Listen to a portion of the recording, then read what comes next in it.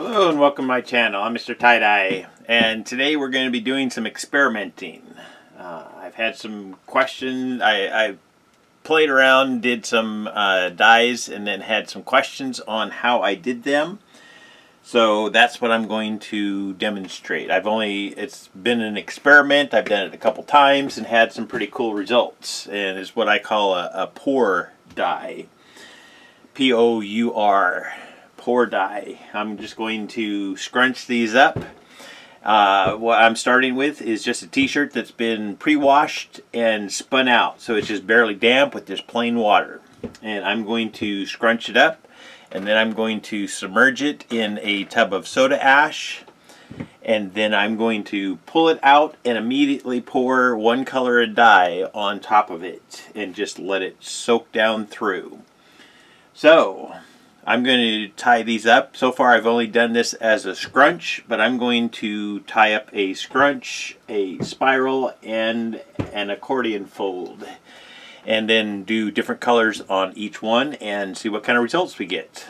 So you guys can just stay tuned here. I'm going to start out by folding this one in half by tucking one sleeve into the other. Once I get the two sleeves tucked together, I do have a video on this called Centering a Tee. You can look that up, but basically I just tuck one sleeve into the other sleeve. I line up the bottom seam here and then just line the sleeve up evenly, and you can shake that out. I reach inside, make sure my shoulder seams are lined up, and then you can shake the whole t-shirt out. At that point, I pick up just the front of the tee, give it one more shake, and then I can line up the front and the back of the t-shirt. Everything lines up nice and neat. So there's my folding in half or centering the tee. The next thing I'm going to do is scrunch this up.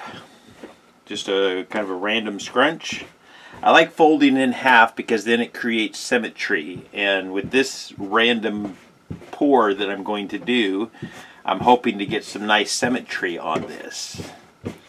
Sometimes faces and things show up.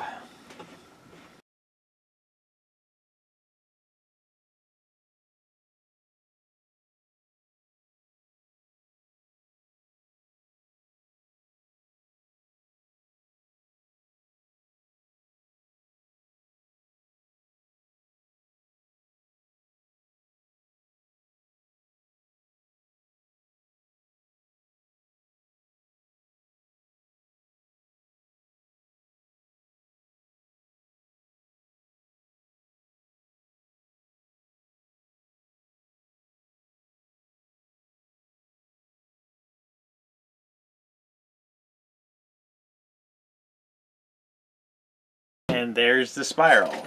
So what I'm going to do is pour soda ash over all three of these, and then one at a time I'm going to pull them out while they're still dripping wet with soda ash and immediately pour dye over top. So let's get the soda ash on there right now. I'll get some gloves and get set up, and we'll go for the pour dye. Okay, we're ready to go. So over here, yeah, you can see that. So I have these here. They're soaking in the soda ash. I got my tub. I'm going to set the t-shirt right here. And then I have about 8 ounces of black dye. This here is just regular. It's not thickened in any way. It's just regular dye that I normally use for my tie-dye. So what I'm going to do is set this over here and then just quickly pour this on here while the soda ash is still seeping out of there. So here we go.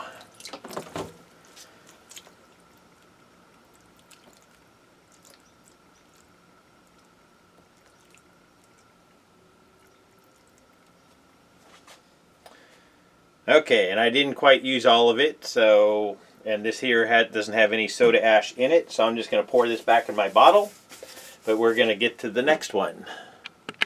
Okay, next I have some emerald green dye.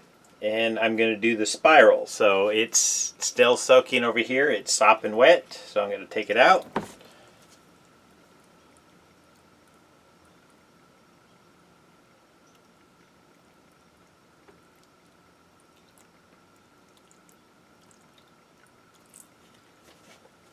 And there's the green one on the spiral. So we're going to do one more. Okay, we're going to mix it up a little bit. This time I have a half a cup of turquoise and a half a cup of fuchsia. So we're going to do this one last tea and do a little bit of color blending. So once again, it's coming straight out of the soda ash.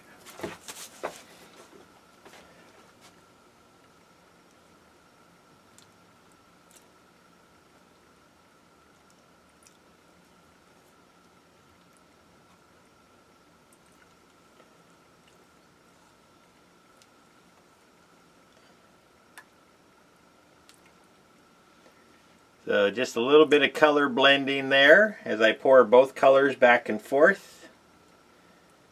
So we'll see what that ends up giving us there. So thank you for watching this experimenting with MrTieDye. So we're going to let these batch for 48 hours. I'll probably go ahead and dump the excess dye out of here, but I'm going to let them batch. Let's take a little peek at the bottom side. Looks like we got color coming through there. That soaked all the way through, but still left maybe a little bit of white. And the green one left a little bit of white. But we'll see how those finish out when they're all done. So thank you for watching. Good morning and welcome to Hippie Christmas. So it's time to open up these pour dyes I did. So we'll see what we get.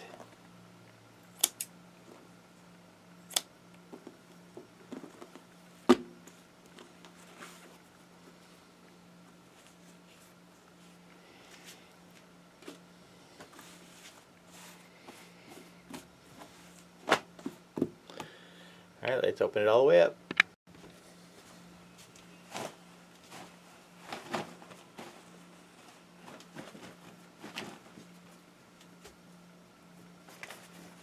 Alright, so there's the black pour dye. So we'll get these all rinsed and posted later. Okay, here's the next one. This is the one I did a spiral and then poured green over top of it.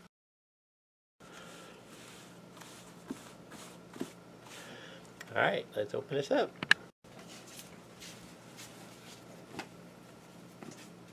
Alrighty.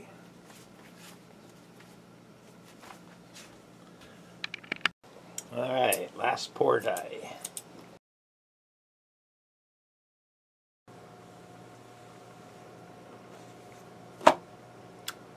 Alright, let's open it.